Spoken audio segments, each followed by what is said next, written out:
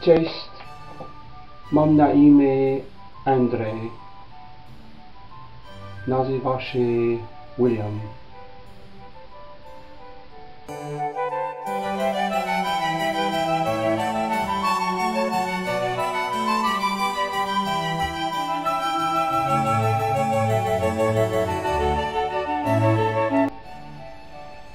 Hi, day 4 of my Polish language learning challenge.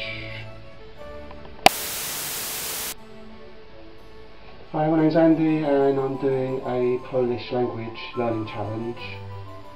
There are 32 letters in the Polish alphabet, so it's quite a few more than in the English alphabet, and some of the letters have marks above them, diacritic marks, or marks underneath the vowels, so there are various sounds that don't exist in English, so this is what makes Polish challenging.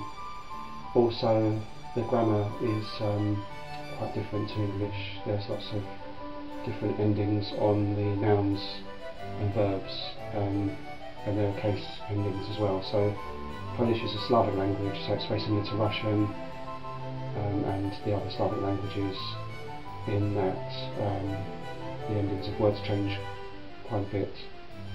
Also in Polish, I find it's different to other Slavic languages in that there's lots more sort of, I don't know what the sounds are called, but there seem to be sort of hissing sounds like ch, ch, and these kind of sounds, so it's a bit challenging.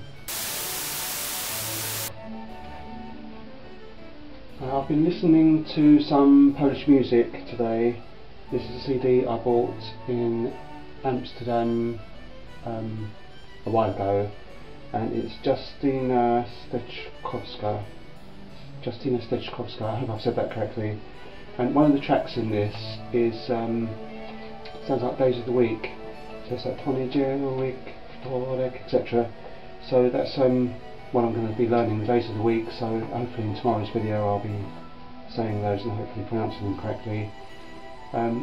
Even though this is all in Polish, there's a big klezmer feel to this CD, so I don't know if you can see